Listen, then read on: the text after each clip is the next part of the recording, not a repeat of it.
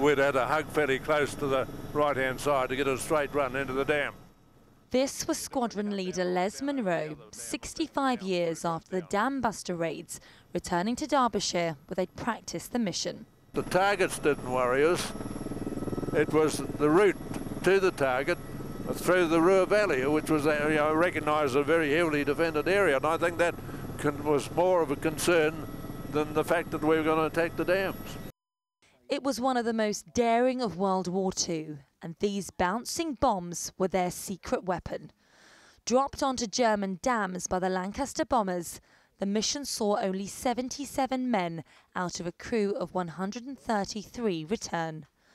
Munro's aircraft was hit by flak, but unlike many others, he made it home.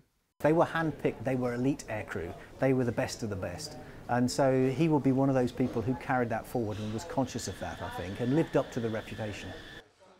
2 years ago, he returned to England from his native New Zealand as the last surviving Dambusters pilot for the 70th anniversary of that famous 1943 raid.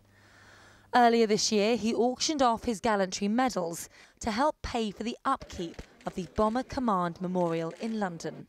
I thought of the 1,679 New Zealanders that travelled 12,000 miles to fight for king and country, for freedom and democracy, and gave their lives in pursuit of those objectives.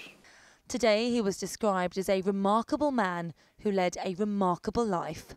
He died in hospital after a short illness at the age of 96. Sangeeta Kandola, 5 News.